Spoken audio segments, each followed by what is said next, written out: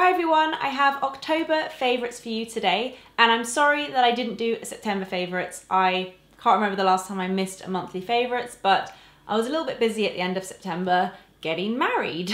You would think that I'd have double the amount of products and stuff to talk about, but actually in September it was such a write-off. I really wasn't like using anything, I wasn't trying anything new, I didn't want to break out. So actually this is kind of just October favourites. And as usual, I'm doing a mix of beauty, style, tech, random, food. I'm not even going to put categories in, I'm just going to go for it, and I'm going to start with the beauty bits that I have sitting next to me here. This is by Estee Lauder and it's the Global Anti-Aging Wake Up Balm. To be honest, I don't really know much about it because this got sent to me and I kind of lost the press release. But I don't think you need to know much about it because I tried it and I loved it. It's like a balm, but it's really illuminating and it really does like brighten up your skin. I tend to use this either instead of my moisturizer, or I apply it kind of as a primer before I do my makeup. It really does like hydrate and moisturize the skin, but it's got this amazing kind of pearly, luminous finish to it. I think the name Wake Up Balm perfectly describes it, so I've been using that pretty much every morning. This is from Way. It's this kind of new hair brand that everyone's talking about. I picked up a few of their products. Actually, I forgot it in the bathroom, but I really like their shampoo. They have like a clarifying shampoo. Clarifying shampoos basically get rid of any product buildup if your hair's feeling greasy, but most of them strip your hair. So if you've had a Brazilian treatment or you've had color, they're really quite damaging for your hair. Way do one that isn't damaging. It's got like no parabens or anything or sulfates in it. So that's amazing. I haven't really seen that in any other brand. So actually I'm really enjoying that shampoo. It's in my bathroom, but I'm also liking this hair oil. I tend to use this on wet hair. I find that when I use oil on dry hair, it just gets a bit greasy, but when my hair's wet and I've brushed it through, instead of using like a detangler or a cream, I use this and I just run it through my hair, and I find that my hair dries naturally much nicer when it's got oil in it as well. It doesn't dry as frizzy. It dries a bit more like with a bit more weight to it. And then once I straighten it, it's so smooth, and this is definitely helping with the condition of my hair. Because of the change of weather, my hair is so dry. I literally went like that the other day and my hair just like pinged off, it just broke.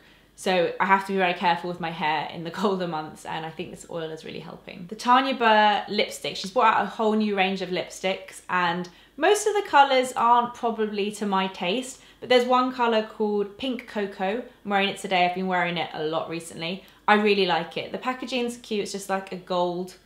It's pretty standard, but I saw my friend Lucy the other day apply her lipstick and use this as a mirror. Genius. That's changed my life because I lost my mirror for my handbag. So this is the colour of the lipstick. As you can see, I'm wearing it now. It's just a very easy kind of pinky, but not too pink, pinky nude colour. This is the sort of colour I've been obsessed with for like 6 months. I haven't worn red in so long. So really like that. It's just like a creamy, easy to wear formula. She said for her first range of lipsticks, she didn't want to do like an ultra matte. So she just brought out the formula that she thought was easiest to wear. And I think it's really nice and comfortable on the lips. I also have a perfume here. This is from Jo Malone and it was one of my wedding fragrances. So I actually did a combination of two. And then we also had a scent for the barn, which was also a combination of two. I'm going to do a whole blog post on it, which will explain all the scents that we used to kind of scent the venue and scent myself, and Rich wore a fragrance as well. They were all Jo Malone, but one of them that kind of ran through everything was nutmeg and ginger. So this is one of the fragrances that I wore, and it was also, this was spritzed around the venue and spritzed on the linen. And it's so nice. I would never ever think to try it in store. Nutmeg, yeah, I don't really know what that smells like. Ginger, not really a fan of the smell of ginger, but it basically smells like a spa. Specifically a cowshed spa. If you've ever had like a treatment in cowshed, it really reminds me of that.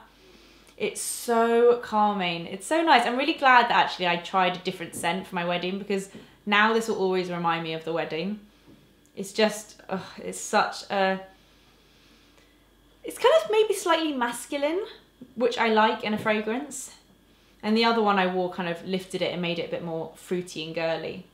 Oh, it smells so good. Just go try it. It smells like a good looking man having a spa treatment, basically. The last beauty favourite is the Kylie Cosmetics Kai Shadow. And I'm sorry to any of you that hate the Kardashians. And I didn't want to put this in a favourites, but I really like it. It was a bitch to get hold of. Expensive. I had to pay even more when it arrived. You know the deal. I wish they were easier to get hold of, but they're not. Anyway, this is what the palette looks like. I've done a whole blog post on it, so I will link that below. It's got more photos and details of what I think of it, but this is basically what it looks like. And it's got 9 eyeshadows in it, a mix of a few kind of sheeny ones and mainly mattes, but really nice warm tone browns, which is what I like. And I've been wearing this in most of my videos recently. In this video, in my video that's coming up, an autumn one, and in my haul video, you guys all commented on my makeup, and I'm wearing it today. It's just like really nice. They're really good quality. Some of them, I think that one's got like too much fallout for me, but as long as you just tap off the excess, I find they blend really easily. They look really nice on the lid. This one in the middle reminds me of MAC All That Glitters. I really like it. So sorry, but I actually really like that. I'm not going to talk too much about this. This is my style favorite of the month, but I've got it coming up in detail in a video soon. It's from Reese. It's a gorgeous bluey grey suede jacket. I've been wearing this to death. It's beautiful, but I have an autumn styling video coming up where I talk about it more, and I'll show like proper cutaways of me wearing it. So just wanted to mention that as a favourite. But moving on, this was a wedding gift from my sister Carly and my brother-in-law Ben, and it was really thoughtful and I absolutely love it, and I wanted to mention it because I think it's actually a really good idea for other people if you're looking to buy someone a wedding gift that's maybe like off list. It's risky to go off list because there's a reason why people make lists, but if you want to get something more sentimental, this was perfectly done. I feel like buying someone something in a frame is risky because if they hate it, they have to put it on their wall, but this was less risky. Basically, we had a lovely girl called Olivia Whitworth do all of our wedding stationery for us. Again, I have a blog post coming up all about that. But me and Olivia kind of created this design together. I told her what I wanted, she came back with sketches, it was like a back and forth, and this same design went through everything. The save the date, the invite, the menus, the order of service. So what my sister did is she contacted Olivia. I have no idea how she even got her contact details. She probably like broke into my email. She contacted Olivia and got Olivia to make, using the same design from our invites, she got her to make a framed piece of the poem that Rich's sister read at our wedding, which was Dance by Paul Hayward. It didn't particularly mean anything to us, but we asked her to do a reading. We suggested a few things and she actually found this and said that she loved it. So we just wanted her to read something that she loved, and she did it so well, by the way. So I love this because it's a way of keeping the memory of the design and the invites without framing an invite, which would be weird. So she got it framed in like a white IKEA frame, and it looks like this. I hope you can see. So this beautiful ivy design with the hanging light bulbs and the hanging lanterns, this was what we had pretty much on our invite. And Olivia, my sister, kind of did it to size, and then Olivia hand wrote this beautiful poem here. And I love it. I just love it. We've put it on our kind of little shelf thing in our lounge, and it's such a nice memory of the wedding. So that is definitely a favourite this month. Oh, Olivia's great. Her handwriting's so nice. My next favourite you might have seen on my Instagram. My Instagram, by the way, is @LilyPebbles. It's our West Elm bar cart. We actually used that at the wedding. We had like a Pimp Your Prosecco stand where you could like add berries and cordials to your Prosecco, and we used this West Elm bar cart. So after the wedding, we brought it home and we've put it in the corner. We've definitely had to move the bin into a bit of an awkward position to get it there. Rich is like, this is the worst use of space ever, but I think it's a great use of space. We now have endless amounts of alcohol left over from the wedding that we've kind of put in the bar cart. We've made it look pretty and it just looks so nice. It's quite frustrating. Our flat is so small that we don't really have space for like decorative things, but we've made space for that because it's so beautiful and so worth having. So now we have a bar cart full of alcohol and we're not even particularly big drinkers. My next favourite I don't actually have with me because I ate them all, but you may have seen in my vlog. If not, I'll put in the footage now. The Panda Natural Licorice. You can get these in most like health food stores, Whole Foods. There's like a random health food store near me that does them. I first discovered them because my sister gives them to my nephew. I think a lot of kids get them because they're kind of like sweets, but they're not particularly bad for you. They're unsweetened, there's no nasties in there, and I really enjoy snacking on them. I hate black licorice, but I like red licorice, and the raspberry and strawberry flavours of the Panda ones are really nice. So you just get like a stick of licorice, and those have been my favourite snack of the month. I got a new phone. This is the iPhone 7 Plus. I don't actually normally get that excited about new phones, but I woke up really early and saw the hype, and I was so tired that I just ordered myself without even thinking about it. So it came, and actually I really like it. I got it in the gold. I haven't got a case yet, which is making me a bit nervous. I just can't decide on a case because I thought I was gonna get the battery pack that Apple do, but they don't do it for the Plus, and I'm gutted because I love that battery pack. So I'm trying to decide what case to get and hoping I don't drop my phone in the meantime. But yeah, it's really nice. I've got a little picture of me and Rich there.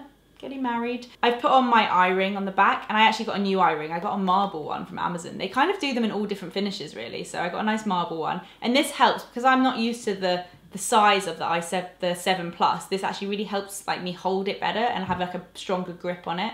I love this eye ring thing. But yeah, I haven't noticed that much of a difference. I definitely love having the big screen. Like when I'm watching videos or looking at Instagrams, it's so nice to have the big screen. I don't think I would go back to the small iPhone. I'm really happy with the Plus. The camera quality is really good. I think what made me want the Plus is the 2 cameras. And to be honest, I don't really use zoom that much. I feel like it also loses its quality, but the camera quality is amazing on the 7. The camera's great and the size is great. So I am really enjoying that. There are 2 things on TV that I've been loving. We just finished Narcos season 2. It was so good. I would really recommend it. I know that some people struggle with the subtitles, but you do get used to it. The only problem is you can't really do anything else whilst watching it. Like I was making dinner and Rich had to read out the subtitles to me and he was trying to do it in a Colombian accent. It was quite hilarious. But I just thought it was so good. We really enjoyed it. It was so like gripping. We just wanted to keep watching the next one straight away. And I'm pretty sure there's gonna be more. It finished on like a little bit of a cliffhanger. So that's been great. I've also loved Mission Selfie, which is a series that was made by Ben Brown and Steve Booker, who are friends of mine and YouTubers. They kind of did it with a lot of friends of theirs who produced it and filmed it. I think at the time they didn't know what they were going to do with it, but they sold it to the BBC and it's on iPlayer and it's brilliant. It's not too dissimilar from watching a YouTube video. It's not like over highly produced or anything. Basically, the idea of Mission Selfie is that they want to encourage people, instead of taking photos of themselves,